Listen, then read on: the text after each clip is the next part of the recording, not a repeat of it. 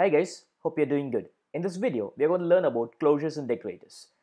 I've already discussed about closures and decorators in Python tutorial. If at all you have not watched that video, please go and watch it because I'm not going to discuss much about it here. I'm going to give just a recap about what we have done already, and I'm going to tell you how to do the same closures and decorators with the help of class and objects. Okay, let us go ahead and start.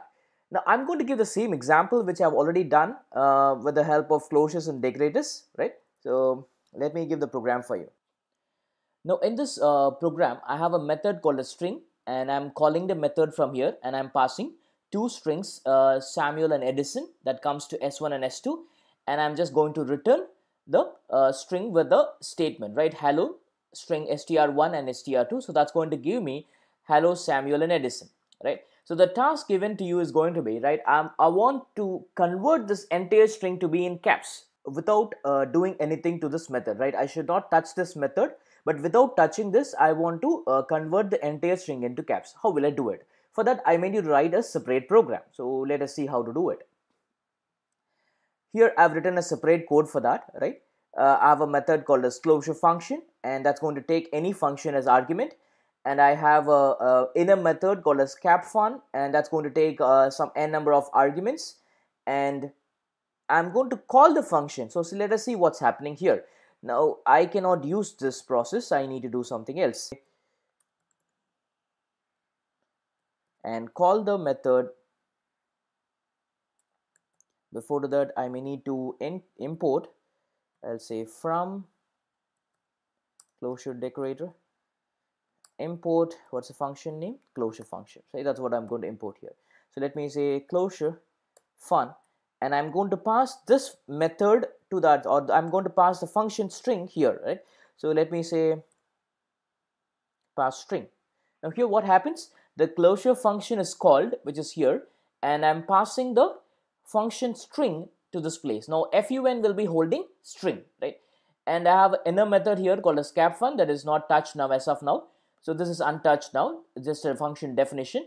So once this function comes here, like, it returns the capFun back to this place. So that will be stored in fun. So the capFun is returned back to clofun, and let me call the method from here, right? Guys, I'm not much detail explaining about it because I've explained this everything in my previous video on closures and decorators. I've given the link in the description. Please go and watch it so that you can understand what's happening here, right? Okay, fine. So let me say clofun, and I'm going to pass two strings, right?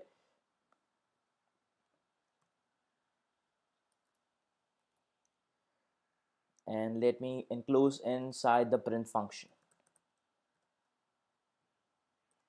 Okay, let me explain it again. So I'm calling the closure fun and passing the function string as argument here. That will be stored in fun. That will be there, and this method is untouched because it's just a function definition. And from here I'm returning capFun, which comes back here, and that will be stored in clofun. And from here I'm calling the clofun, that is in turn I'm calling the capFun method, right? And I'm passing two strings, Samuel and Edison, that's getting stored in the argument args star args. And from here I say return, right? Return. Just forget about this return. Just consider this part alone. So what I'm doing here, I say fun star arg. So when I say fun, what is fun already? The function fun is holding string, right? So it's for holding the string method.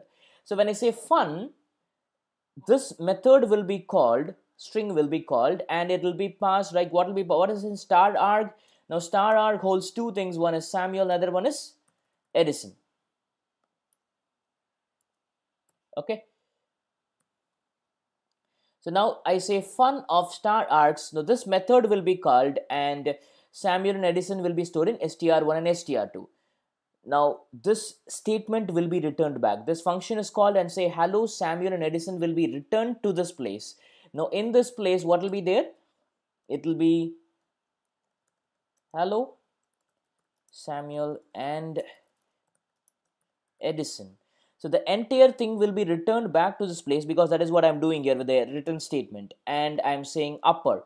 So this entire statement will get converted to caps, right? and then I'll return back where to this place, because this is where I'm calling the method, right? So this place will be returned with hello Samuel and Edison, right? So let me save this as well. Let me run this code for you. So you will be getting the entire thing in caps. Now this is what we call it as closure function. So when I have one function within another function, and even though that function goes out of scope, the inner function remembers the outer function's argument. So that process is called as closure. Okay, so let us see how to do the same process with the help of class. Now if I want to do with the help of class, let me create a class for you. I'll say class, let me say my closure, right? And then so here I have a method called as closure function and another method called as cap fun. So this closure function is going to get replaced by a dunder method called as init, right? And how many argument it takes? Fun, one, right? So by default, any method, any instance method will take one argument, that is self. That is by default, you cannot change it, right? It is must. And one more thing, that is your fun. So everything is going to be same, fun. And then from here, what I'm doing, I'm just returning. But here I'm not going to return because I have a instance variable. I'll say self dot fun. So that can be used for the entire class and say fun, right? I'm not going to return anything. I'll say self fun assign fun. If you want to make some difference, let me put an underscore here. So this fun, the method which I'm going to pass from here, that's going to get stored in fun, right? And then for this inner method, what I'm doing here is that which I'm converting into caps, so that I'm going to use another dunder method called as underscore underscore call underscore underscore. This also you don't need to call it, that will get called explicitly, right? Sorry, implicitly, I'm sorry. And then the same process, return fun of upper, right? And this will not be required for me anymore because that's a normal process. So let me say, how will I do it? I'll say closure object and then say assign. I'm going to call init method, right? So init method, how the init method will be called? Whenever the object is created, init method will be called automatically, right? So let me try to import it. I'll say from deco input my closure, right? So now when this happens, when I create an object, right? When I create an object, immediately init method will be called, right? So after calling the init method, right, it is taking one as the object, right? This is the clo object that will go automatically to self, and fun I may need to pass it. How will I pass? I'll say string. So what's happening? I'm creating an object and I'm passing the method string to my init method, right? So self will take, I'll put it here for you. Self is going to take the object obj, and your fun, right?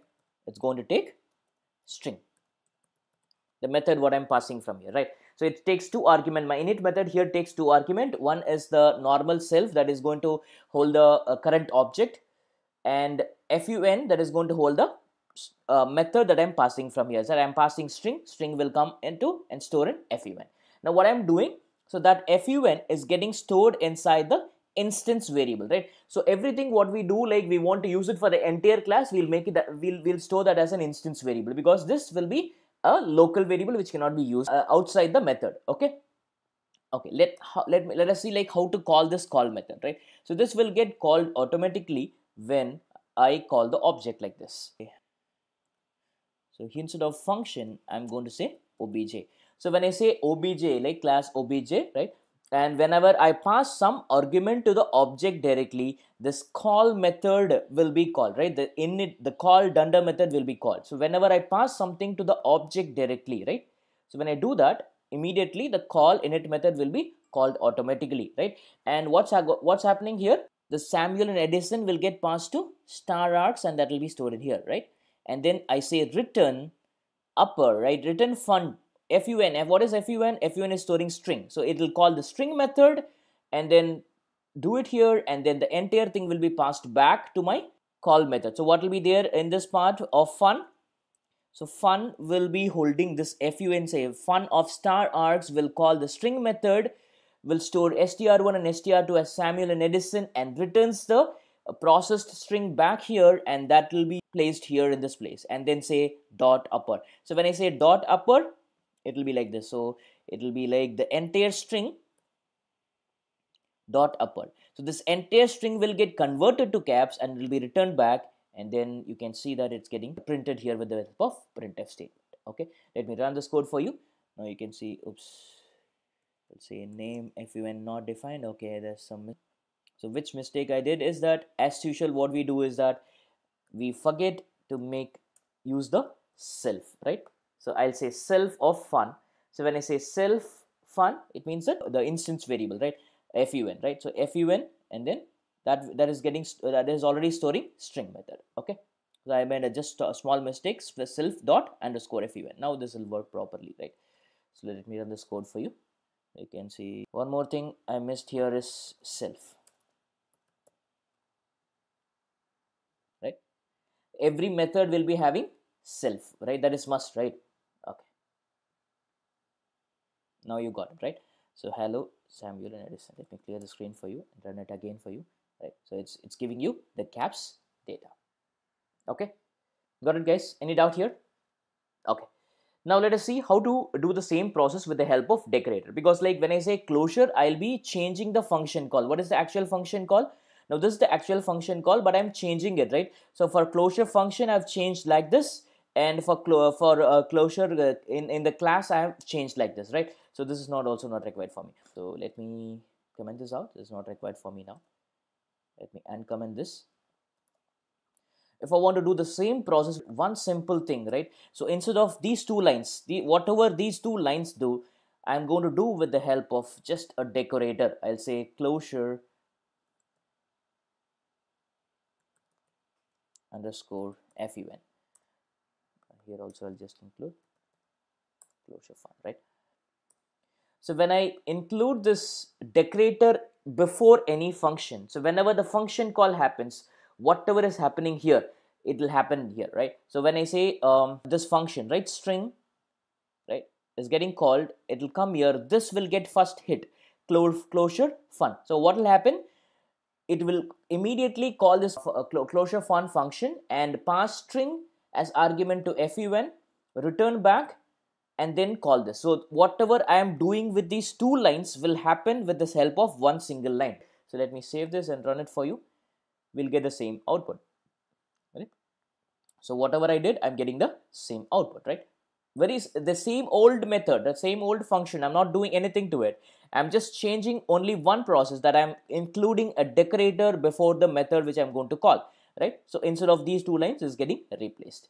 Now if I want to do the same process with the help of a decorator class, let me comment this and uncomment the same process. No change, same code, right? I'm not changing any code. I'm using the same code, right? So instead of these two lines, I'm going to just say, before that, let me include, I'll say my closure, and here I'll say my closure, right? So when this method is called, when string is called, it goes here, and then you can see my closure decorator. So immediately this process will happen. This one single line doing the work of these two lines, right? So you're getting hello Samuel and Edison in caps. This code is decorator, right? If you want, you can say decorator, right? I'll say decorator. That's it. Let me run this code for you. Can you see that? Yeah, hello Samuel and Edison, right? You understood, guys? This is how I create a decorator on my own, right? If you have any doubts or queries, please comment in the comment section. I'll definitely get back to you. And if you like this video, please give it a thumbs up and do subscribe to my channel. Thank you very much.